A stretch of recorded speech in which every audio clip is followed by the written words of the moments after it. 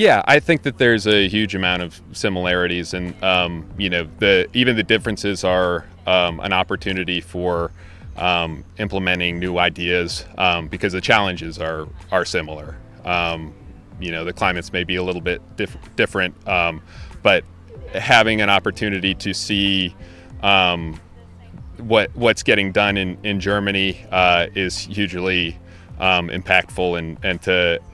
just sort of share perspectives and have the opportunity to create lasting relationships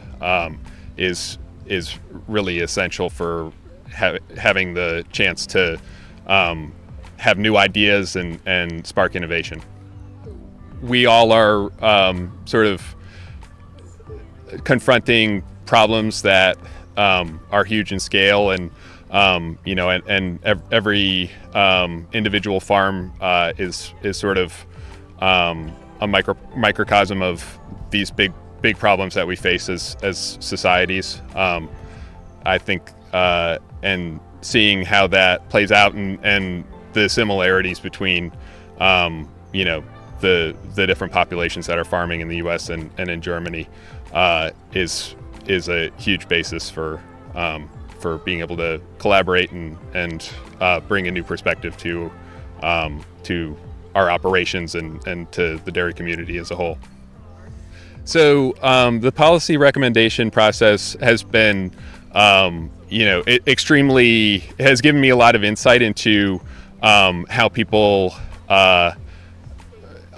receive the programs that, especially being somebody from Extension, that we implement, and realizing that we may need to do a better job of explaining what decision-making process is for the monies that we help to distribute, and also sort of bring in more stakeholder voices as we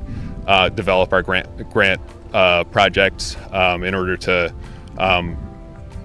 make dairy farmers realize that they have a voice, and to make sure that they have a voice in the resources that we're putting towards trying to solve the long list of problems that they're faced with and charged with solving themselves. So having that kind of connection between people and working in various different elements of the industry, and who are can be siloed, I think is one of the huge benefits of this cohort program.